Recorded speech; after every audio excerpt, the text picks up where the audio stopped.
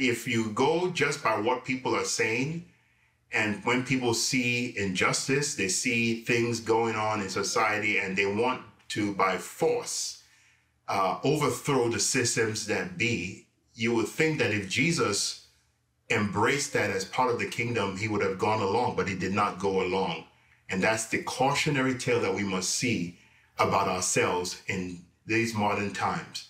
Do we see ourselves as pulled by the forces and the political system that we stop preaching the gospel and we take on a liberation theology? We have to be very, very, very discerning, be very, very careful that we keep the main things the main things.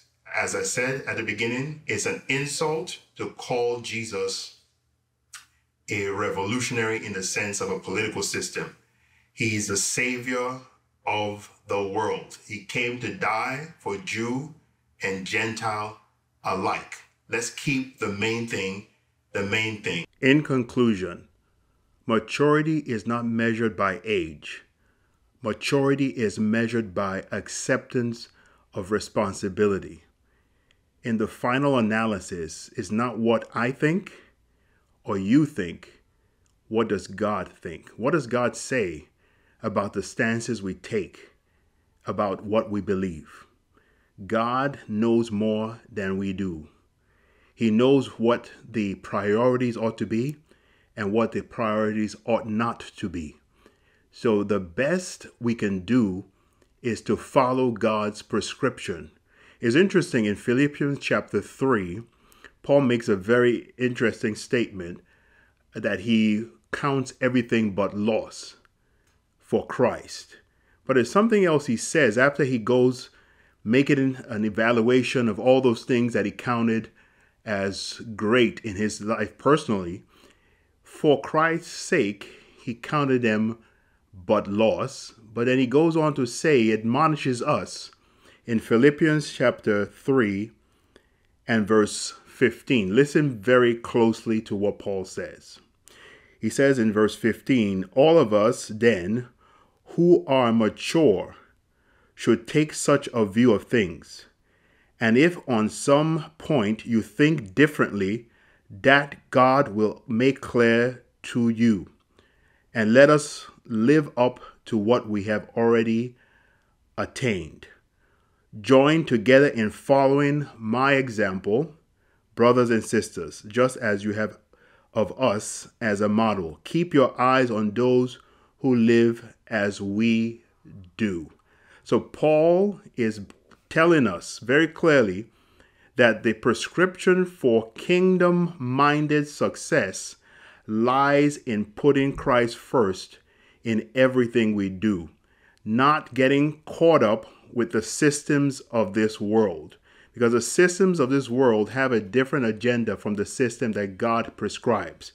And so we have to be mindful of this in everything that we set our hands to do.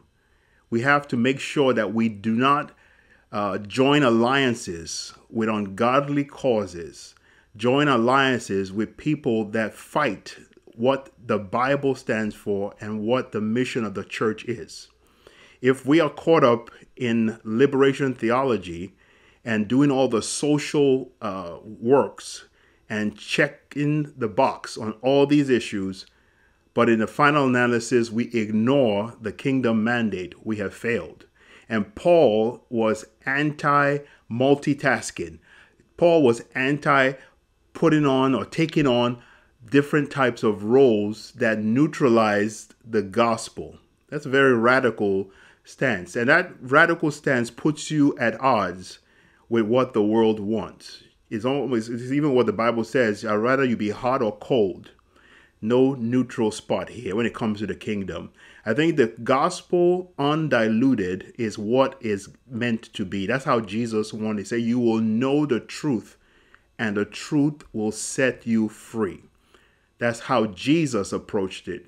That's how Paul approached it. And Paul clearly says here in Philippians chapter 3, verse 15, that this is the example that we're supposed to follow if we consider ourselves mature in Christ. So it's very clear, the line is drawn. The position we should take is very clear. No one can decide for you, but you have to decide for yourself. Don't be forced into taking a position that favors the world and puts down the church.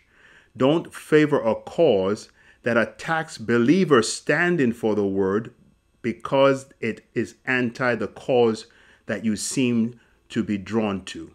You have to take a clear stand, and the stand that you ought to take is a stand that advances the kingdom of God. This is the kind of times we live in, and I will submit to you that persecution is coming. Persecution like we've never seen before. Some of the things we've read about, we're going to start seeing in our day and age. So we need to be prepared and mature and make sure that we stand for what is biblical and what is right. And that's what God demands of us. Not man, but that's what God demands of us, to take a stand for the gospel. God bless you. Thank you for tuning in to the Vision Guided Life. As we usually say, transformation takes place through identification with Christ. God bless you. Thank you for watching this video. Please subscribe to my channel, like and share.